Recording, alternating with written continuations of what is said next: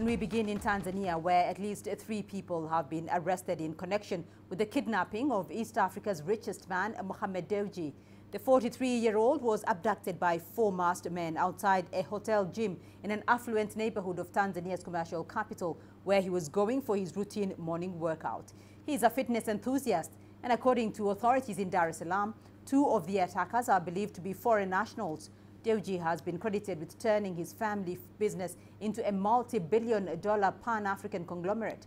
Forbes magazine estimates that he is worth $1.5 billion US. Authorities are yet to establish the motive for the kidnapping. Let's get you more on that now. I'm joined by Daniel Kijo. He's coming to us live from Dar es Salaam. Daniel, do police have a lead, and have they classified it as a kidnap? Hi, Beatrice. Yes, the police have classified this as a kidnapping. The regional police commander, Commander Mamboso, was here this morning, and with a team of crime investigation specialists who are here to look at the scene of the crime that is behind me. That is Mohammed Dewji's Range Rover, his car, the car that he was driving in the morning when he parked. And as he stepped out of his car, 2 masked individuals, one put him in a chokehold, the other one shot bullets into the air, and they put him in what is said to be a Toyota Hilux, and they drove away. So the police say, yes, this is a kidnapping, and investigations have started. So we do understand that at least 3 people have been arrested in connection with that. But also, have we heard anything from the people who last saw Mohammed, or the last conversation he had with anyone prior to his disappearance?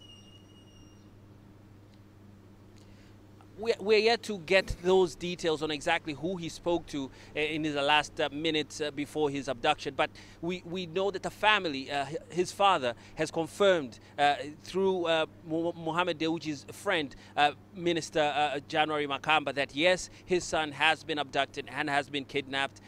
We know that some of the guards of the gym, Colosseum Gym in Masaki, were here, and they saw this whole action happening. But there's nobody specific who has the last communication with Mr. Mohammed Dewji.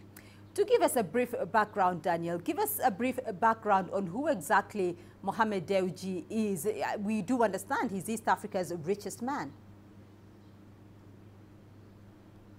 Yes, Mohammed Dewji comes from the Dewji family, a family that was in agriculture for many years, but he was instrumental in, upscaling the company, operating in about 6 African countries, dealing, his company, Mohammed Enterprises Limited, deals with oil refinery, flour milling, beverages, and a wide portfolio across Africa. Forbes magazine ranked him as Tanzania's only billionaire, and also the youngest, one of the youngest billionaires, if not the youngest, in Africa. His estimated net worth is a little over $1.5 billion. So he's a man who's been very successful at turning around his father's business into a Pan-African empire. But also, he was at one time a Minister of Parliament for a certain region in Tanzania. He's also very active in sports. He's a major investor in one of Tanzania's biggest football teams, Simba.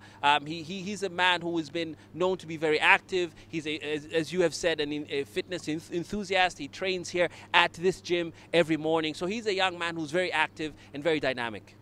Right, Daniel Kijo with an update there from Dar es Salaam and that kidnap over East Africa's richest man, Mohammed Dewji.